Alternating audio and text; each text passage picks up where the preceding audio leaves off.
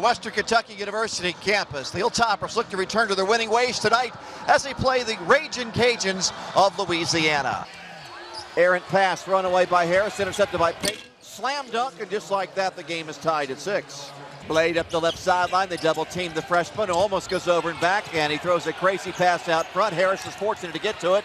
To Rostow, quickly down low for a slam dunk by Pant.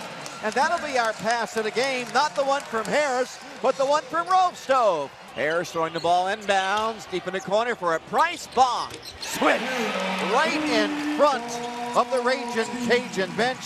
Found Harris wide open in the right corner and missed the shot. He's been in a slump the last 3 games with his outside game. Payton rebounding the other way. Alley-oops it for a slam dunk to Long. Down the right sideline comes Moore.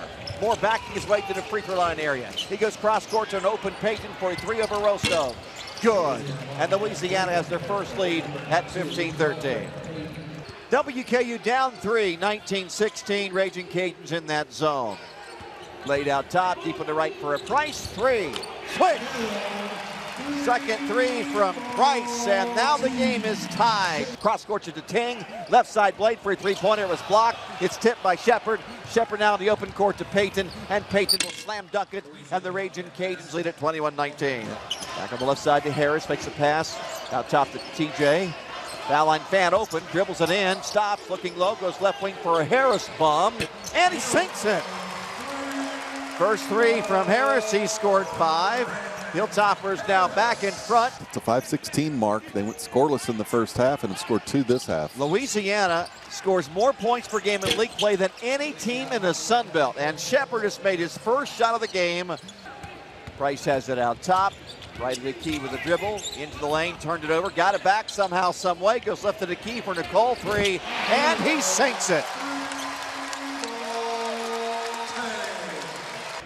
Payton with the dribble. He had an electric start, quiet sense. Shepard, right side 3, good.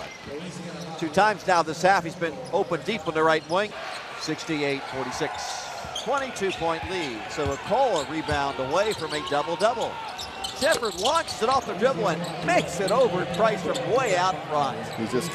He's hit 3 of those real long-range teardrop set shots. Gives it to Vasquez, and this one to win with WKU winning over Louisiana 72-49. Cole better cinch up his britches. He's got the double-double, but he's almost losing his drawers. Well, the uniform maybe forgot the drawstring. So it's over tonight, and the Hilltoppers move to 5-3 in league play. The Ragin' Cajuns fall to 3-6. So overall, the Hilltoppers are now 11 up and 8 down.